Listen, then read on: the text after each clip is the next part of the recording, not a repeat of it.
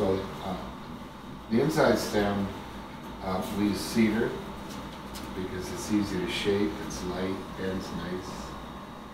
But, you know, and that would be what the planks are attached to. Then after it's planked, we put an outside stem on, which is a hardwood, so that if you run out of water, it isn't going to cave in the same way that the cedar would.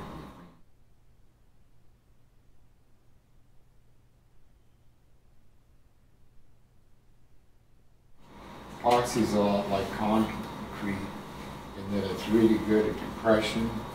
It's not so good in shear or you know, in tension. So concrete, you put the rebar in it, which compensates for that, and you got you know, the building material. Here, what we're going to be doing is adding a short cotton fiber to it. The cotton fiber then is reinforcing that goes into the epoxy resin. If you don't have the cotton fiber, you can use sanding dust. You know, again, it's a fiber. So the big advantage of the epoxy as a glue is that you have the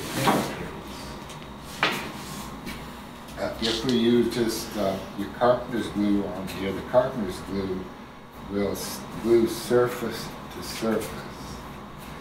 The epoxy soaks into the wood, so you get that deep mechanical bond inside the wood.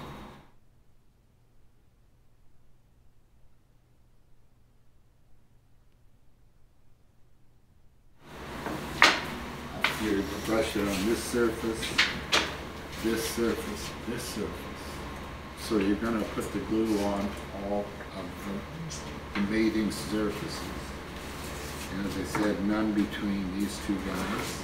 I tried to picture the space that that glue's going to occupy, plus a little bit more to soak in. So that means piling a whole lot on is not going to make it a stronger joint, because it's going to squeeze up and you get clean.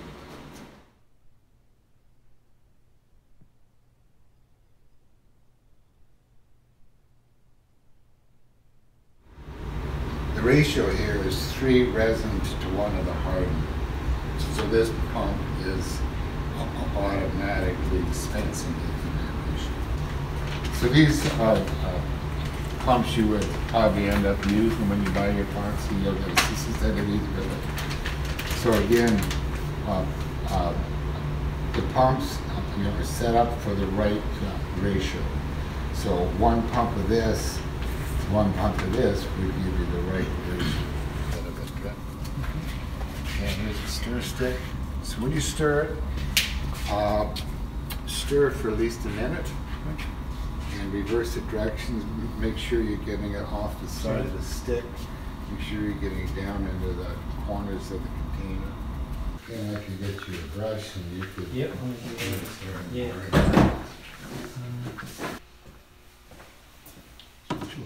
You're not painting it on, just spread it.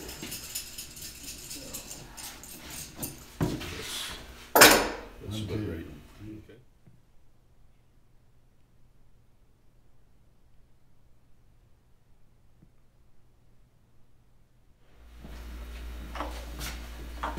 You're going to leapfrog this all the way down, but what you need to watch is that you're equidistant on top here. You just feel with your fingers in here. And as long as it feels like it's centered, then you're okay.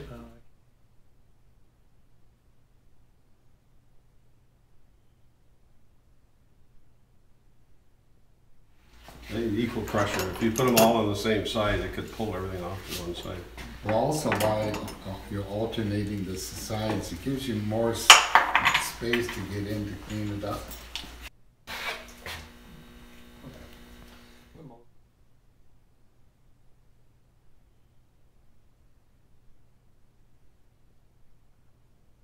If you start to use a rag on here, you just smear it around. Because you get what you can here, then we'll wash that nice and clean.